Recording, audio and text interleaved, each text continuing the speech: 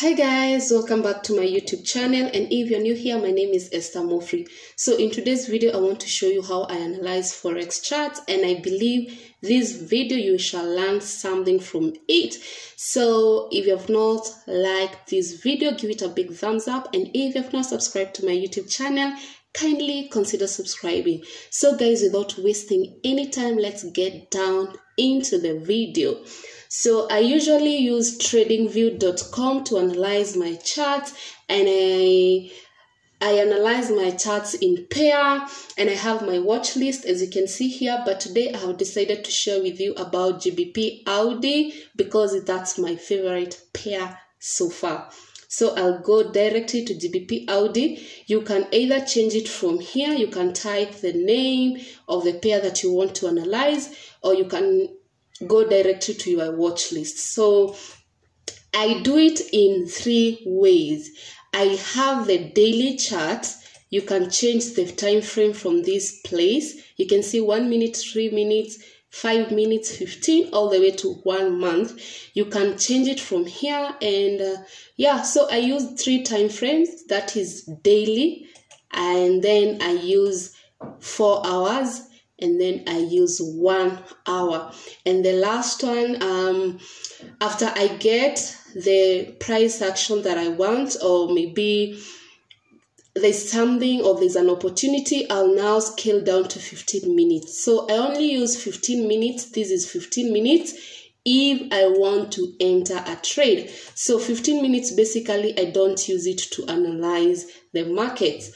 So let's get started. I'm excited, guys. I'm excited. Let's get started. Let me share with you what I usually do. So you can see this is the daily chart. This is what happened. Okay, so the first thing that I always check on the trend on the chart is what is the trend. That's the first thing that you want to check on any trend. Why am I saying trend?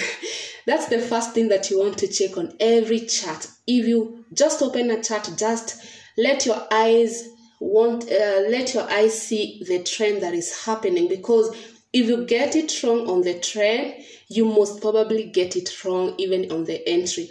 So these are the tools on the trade view. So the first thing I come here, it's a call out, and we can maybe say what is the trend. That's the first thing that you check. What is the trend? And guys, you can see here let's go back, because you know we are using previous pattern to help us to be able to understand what the market wants.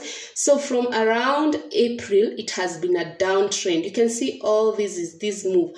A downtrend looks like this. This is a downtrend. If I use trend line, an uptrend, let me see if I can see an uptrend. An uptrend, when I use this trend line, is something like this. This is an uptrend. But a downtrend is when the price is moving from the previous swing high to the creating a swing low. That's when we say we have a downtrend. So we establish which trend is this, and yeah, if we know which trend we have, it's one step to getting profits on this market. So as you can see, guys, from April until July, it was a downtrend. Then if I zoom, what's happening here? What's happening from 4th of August all the way to 7th of September? It is in a consolidation. So you can either have, let me take this, you can either have a downtrend, or you can either have something like this, price going like this is an uptrend, or you can have price just not moving anywhere. We call this consolidation. So yeah, so we can see clearly that the price from 4th of August all the way to 7th of September, it was in a one place. And I like doing this way. Let me show you a tool. I like putting boxes in my, like a small box. Let me see. Where's that box? I like putting a box on the place that I think something can happen. So you can see clearly that was a consolidation time. So remember guys, I'm on a higher time frame because this is daily. If we try to magnify this on the 4-hour chart, we would have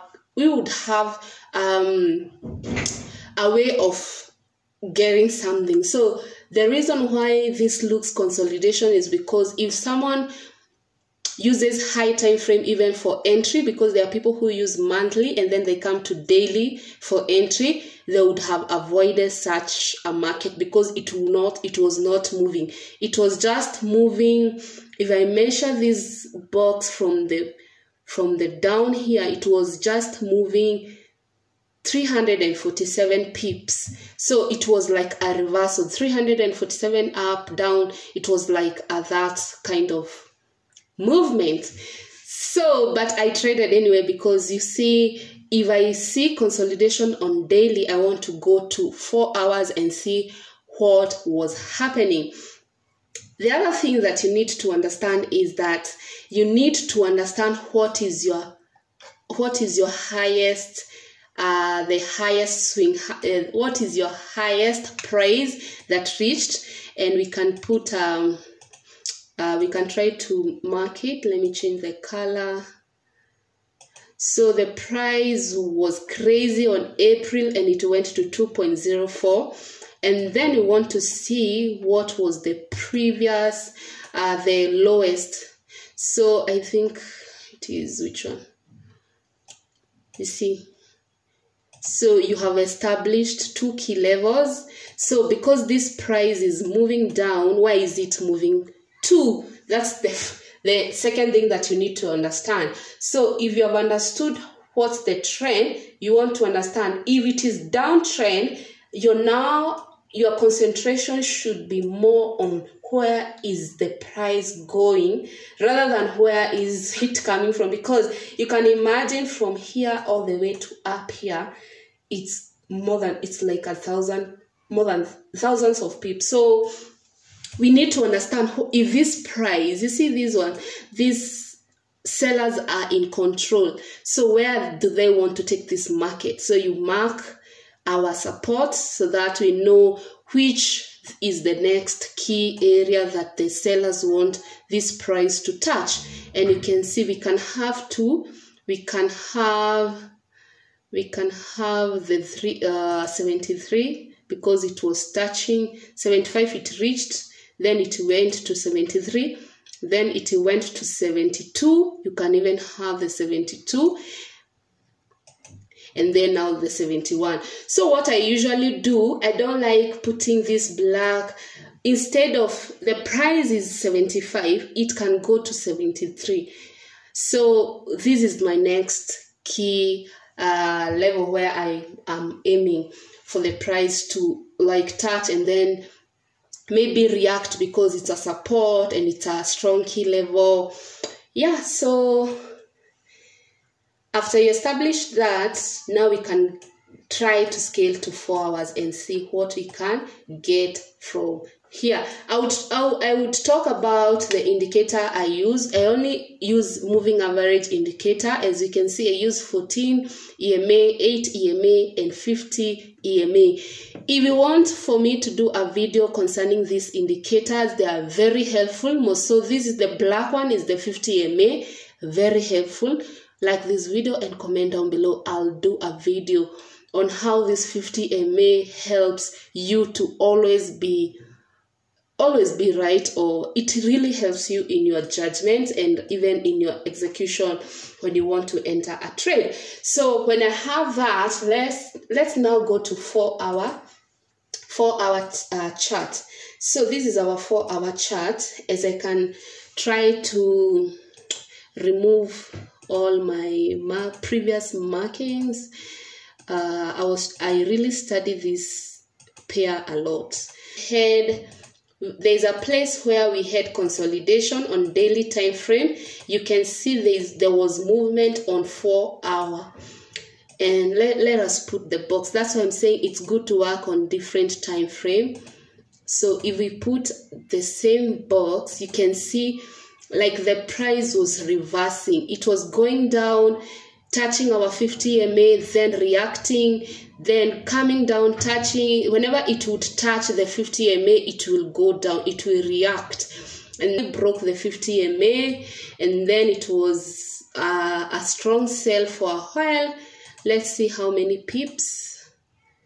It broke with 180 pips down, and then it went up to retest. I think this is how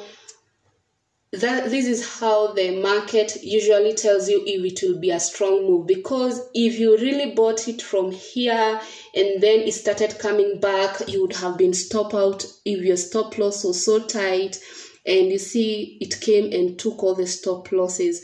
So but if you would have waited for it to break and retest, and now enter the market after now it is retesting, see that move. So that's the move, that's the power of analyzing charts, being ahead of time. And we'll see the value of the pips that it took from Monday. So most probably I would have entered, I always enter my trades if it has broken 50 MA, retested, and then gone down. So maybe I will have put my trade somewhere here. So we are doing a short. So you put your short here, and maybe your stop loss will be, you can do a 1:3 ratio, or 1:2, because nobody knew the price will drop like this. I won't lie to you, like you can put your stop loss all that far, you can put your take profit all that far. Everyone has their way of taking profits. For me, it's 1:3 or 1:2. Maybe I would have taken my profit somewhere there, and it was very easy to get those profits. So that's the 4-hour chart that's the 4-hour chart. And then when you are done with the 4-hour chart, let's say we have seen this move is overstretched. You can see this is so overstretched, like the sellers are in control. You can see they are so in control. So what we do, we just put a box here, and this price, what I can say, it will go down. It will continue to go down. And as we said, our next place is 73. 72, 71. So I'm aiming for 72, because remember we have already put our support. Most probably this price will come to 73. Most probably it will come to 73. There's something in Forex, you don't predict, you always react. So if on the daily chart, it's a clear, it's a move. This move, it's like there's no indication of this move slowing down, because we know that a flat bottom candle means the sellers are in control. And as we can measure this in a day, it was moving 387 pips. So, but let me tell you, this is not the norm of GBP Audi. It was highly affected by the news that were there last week. So I'm so sure, or I'm anticipating for this week to be action, that is meaning the price, the market, or the trend, or a reversal. I'll be ready to either trade a reversal or continue with the trend. Then we can go to the 1 hour time frame. The 1 hour time frame, even if it was this trend, you can see there's something unique with the 1 hour. So if you're trending, or if you're using 1 hour chart to analyze the markets, already you know these markets are going down. And you can see our 50 AMA, it was used as support, and sometimes it broke here. And then when it broke on Monday, the price started going down, and it would make a consolidation, and then it goes down, a consolidation, then goes down, a consolidation, then go down. This was on Thursday. The price really went down, like the price really went crazy. And yeah, so this kind of price moving from one place to the next in just few hours, it's most of the time it is cause of news. So it's hardly, you can hardly see GBP AUD acting this way, but if you know what to look for, this can be good way of making even more profits. So on 1 hour time frame, all we can see is that price action is being made. We have low highs and low lows, and then there is a price action of a sell continuation. So we will just put our box. We'll put our box. Where is our box? So we put our box like that, and then from here we can be able to be on watch on what can be what will happen after the markets open.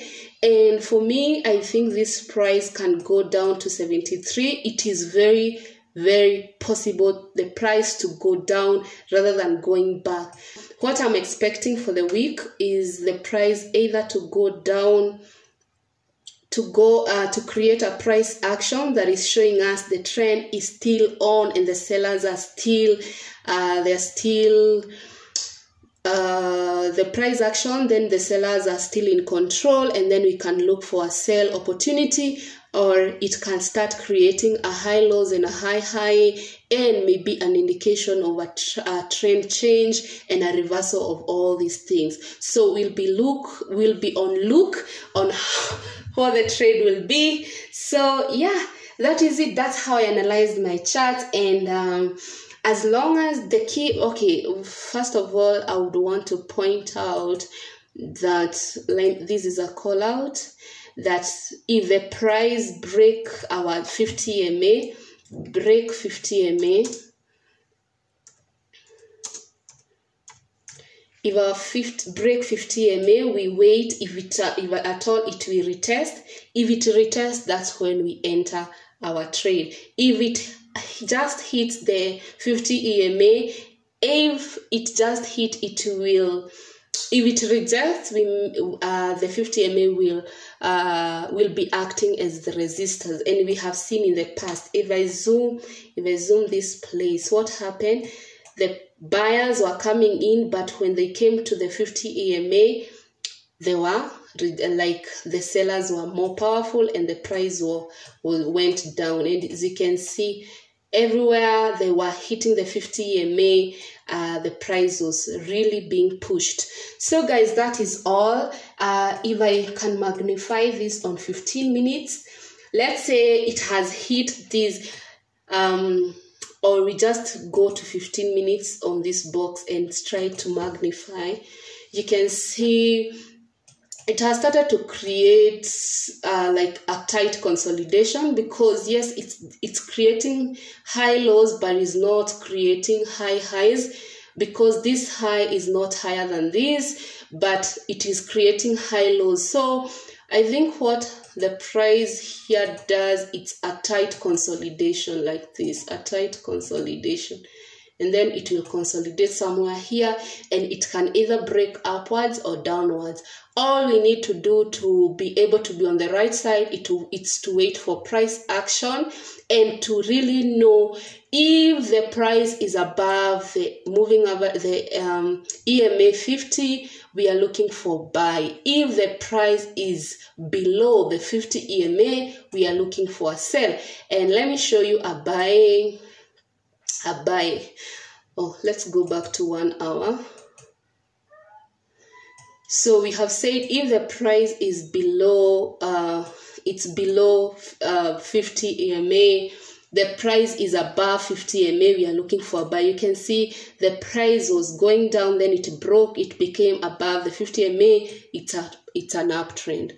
If it goes down, it's a sell, it's a downtrend. You can see here this market seems so much overstretched. You can see here all this downside.